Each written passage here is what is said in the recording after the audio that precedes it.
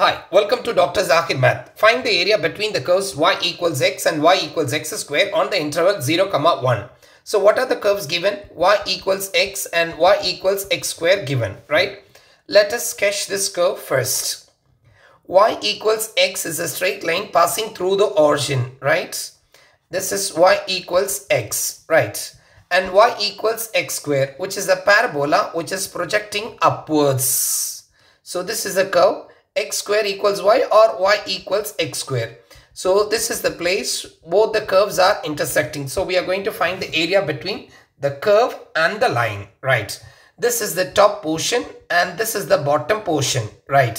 So now the area is equal to what? Integral a to b, right? Which is top minus bottom dx, right? So now we need to find the common points of intersection, right? So y equals x and y equals x square. These are the two curves.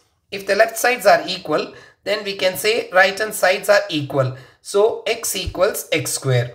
So which implies 0 equals x square minus x. Take your calculator, go to mode 5 and then 3. So if you press this situation, you will get A, B, C. A, the coefficient of x square, B, the coefficient of minus 1, and then C is 0. If you put in the calculator, you will get x is equal to 0 and x is equal to 1. Right.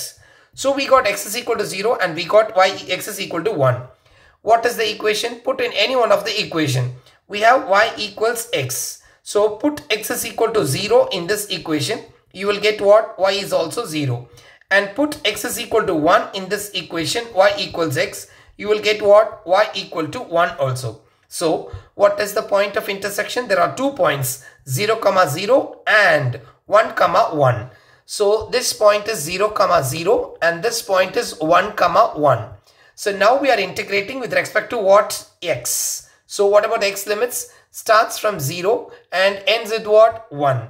So, therefore, area is equal to integral 0 to 1, right? And what is the top portion? This is the line. Line is what? Y equals x. So top is what? X. And the bottom is what? The parabola x square times dx. So this equals integral of x is what? X square divided by 2 minus x cube divided by 3. And the limits is 0 to 1. Upper limit substitution 1 by 2 minus 1 by 3. And lower limit substitution is what? 0. If you put this in the calculator, you will get the answer 1 by 6. Thank you for watching.